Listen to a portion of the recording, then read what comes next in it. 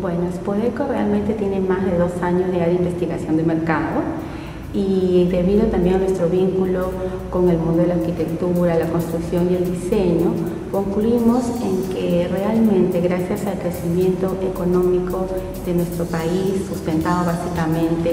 en el aumento y el crecimiento del sector construcción durante los últimos 10 años, había pues la imperiosa necesidad de generar una feria con un formato nuevo, un formato diferente, una feria de arquitectura, de diseño, de decoración, en la que hubiese un equilibrio entre la parte temática, es decir, la exposición de salones temáticos, propuestas de vanguardia, seminarios, etcétera, con la parte comercial, es decir, la exposición de marcas líderes a través de stands. Es así entonces como surge Expodeco, que con el apoyo de los principales actores del sector estamos seguros que se va a constituir a muy corto plazo en el principal punto de encuentro de la arquitectura, el diseño y la decoración de nuestro país. Realmente sabemos por estudios de mercado que hace la prestigiosa empresa Apoyo y también Arellano Marketing,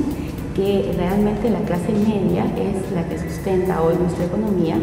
y evidentemente esta clase media tiene ya gustos y tendencias mucho más sofisticadas, aprecia más el diseño y la decoración. Incluso sabemos que muchas de estas familias destinan anualmente un presupuesto para redecorar sus casas. Entonces, este boom inmobiliario realmente ha traído consigo la necesidad del diseño y de la decoración. Y es el momento propicio, indicado, para poder lanzar una feria de este tipo, ¿no? En la que podamos ver materiales y acabados de vanguardia. Tal vez también expertos, ¿no? Lo que está buscando la gente, especialistas en que le ayuden. Específicamente especialistas, porque realmente aquí ustedes van a poder tener la función del cliente, el proveedor y el profesional proyectista. Las atracciones temáticas, que tenemos 6 salones específicamente, donde vamos a mostrar los diseños de vanguardia con los mejores interioristas y arquitectos, no solo del país, sino también del extranjero. Y así también la feria va a contar con un nutrido programa de conferencias. Tenemos conferencias de interiorismo en un auditorio y conferencias de arquitectura en otro auditorio, para lo cual vamos a contar con 16 renombrados profesionales del medio y del extranjero, ya que la organización está trayendo exclusivamente para la feria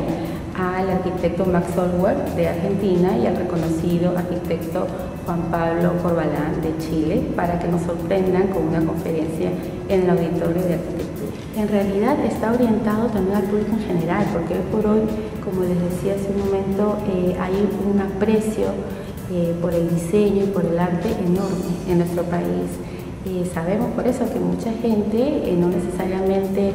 profesionales vinculados al sector, va a venir, porque tenemos las atracciones de los salones temáticos y así también tenemos las atracciones de las muestras de arte, porque también vamos a tener exposiciones, por ejemplo, del reconocido Fito Espinosa, Vito Loli, vamos a tener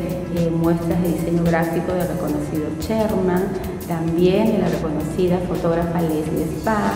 y del escultor Rafael Lama. Entonces, eso muestra de que realmente esta feria cuenta con un formato diferente, ¿no? Tenemos muchas atracciones, tenemos el Salón Gourmet, que va a estar a cargo del reconocido chef Flavio Solórzano,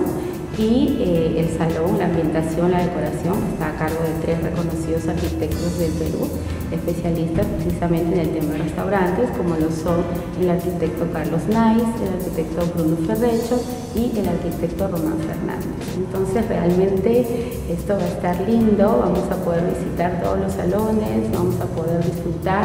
de una magia llena de color, luz, diseño, textura y mucho arte. Invito a todas las chicas guapas y a los chicos guapos también que aprecian el arte, el buen diseño, que vengan, que nos visiten, que realmente esta feria va a estar espectacular y no se van a arrepentir.